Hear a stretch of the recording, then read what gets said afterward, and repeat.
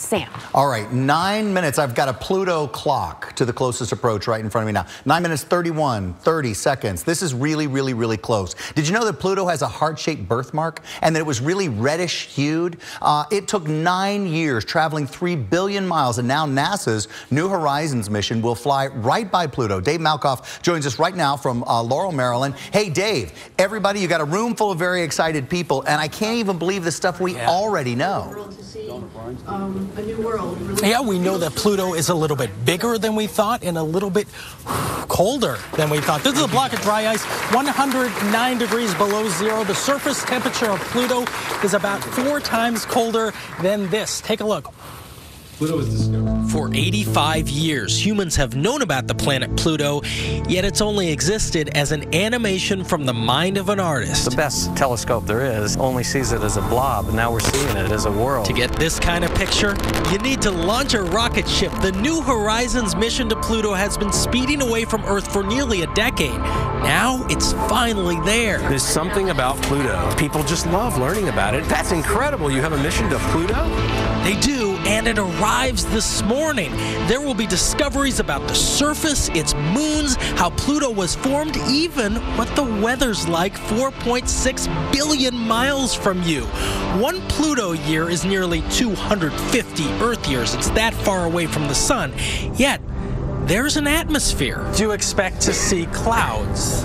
We do. Not water clouds, but we might see methane clouds. There's seasons? Yes, there's definitely seasons. Is there Pluto rain? I don't think there's Pluto rain, but there could be Pluto snow in certain situations. Really? Yes, you might see a little settling of tiny little particles. I don't know if you'd call it snow, but methane and nitrogen and other things, exotic things. Even at the speed of light, it takes over 4 hours to send a signal between Pluto and the Earth.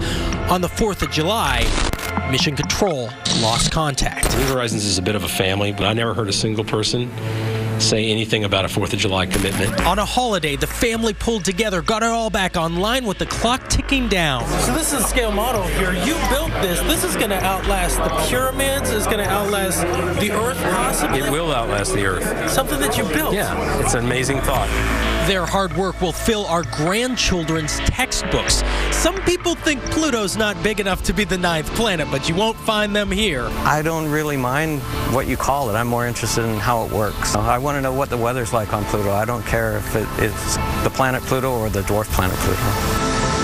One person on Earth who's been involved In just 6 minutes and 50 seconds, this place is going to go crazy when the probe turns around. The New Horizons starts taking all that data, so much data that once it flips around and points back to here to send all the data back to Mission Control, it's going to take over a year to get all that data back. We're going to learn so much here that's going to change the textbook, Sam.